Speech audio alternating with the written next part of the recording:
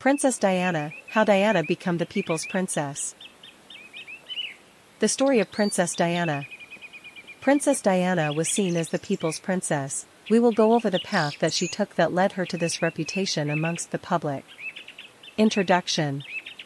In the modern-day Princess Diana, Princess of Wales, is known as the royal who broke all sorts of boundaries previously unknown to royal family members. She was seen as a woman who was a revolutionary in many ways in regard to royal family protocol at the time. Despite all the good she did in her life, Diana would go on to tragically pass away in a fatal car crash. In this piece, we will go over what she did during her lifetime, her struggles and accomplishments, as well as her legacy that she has left behind after her tragic death.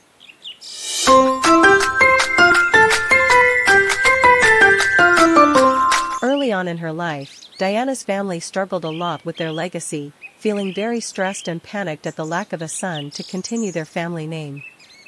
They were close with members of the royal family also. This stress would eventually go on to lead to her parents' divorce, meaning Diana had that to deal with at such an early stage in her life prior to her time as a royal. Diana's biggest combat was most probably that of her fight with bulimia whilst an active member of the royal family. She struggled with bulimia mainly due to the hollowness of her marriage to Prince Charles, rather than solely insecurities like the royals had assumed at the time. She struggled immensely with her marriage to Charles, with him supposedly having consistent affairs with his past lover, this being especially highlighted with their remarriage upon Diana's passing.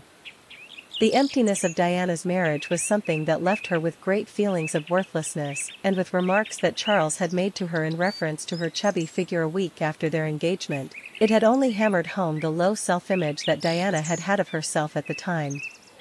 On many occasions, Diana had attempted suicide throughout her life. Despite these attempts not being serious attempts, but rather calls for help from the outside, they were still concerning. One example of Diana's struggles with life was when she had thrown herself into a glass cabinet, highlighting her battle with mental health at a time where she was crying out for help from somebody. After, Diana would often visit homeless shelters as well as terminally ill patients in hospitals. However, she would resent the media attention that her life and these visits received, and would often visit in the evening and later at night to avoid these kind acts being wrapped in media attention, showing the good intentions of her heart.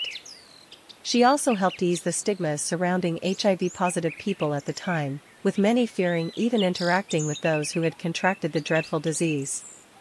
She broke these boundaries by embracing a person known to have the disease. She also would go on to pursue and support a campaign set on banning the use of landmines in combat. This campaign aimed to ban landmines due to their common nature to cause post-combat deaths, with many of the injured from these remaining landmines being children. She set out on a campaign to an abandoned minefield in Angola, which now bears fruit due to the Ottawa Treaty, which has since banned the use of landmines in combat, which she no doubt played her role in doing. She would die young tragically, but that did not stop her passing on her unique mindset to her sons William and Harry. Harry especially took the torch in continuing the legacy his mother had left behind in terms of breaking royal protocol and boundaries to do what is right.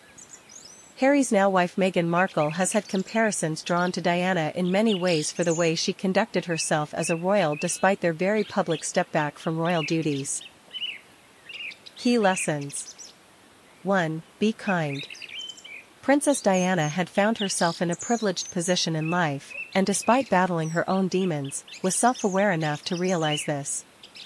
Her acts of selflessness and kindness to those worse off than her in life in homeless shelters and hospitals, for example, even when the media was not watching, was something that we can all admire. To treat people how we would want to be treated regardless of our current situation, their background, or the background we ourselves are from.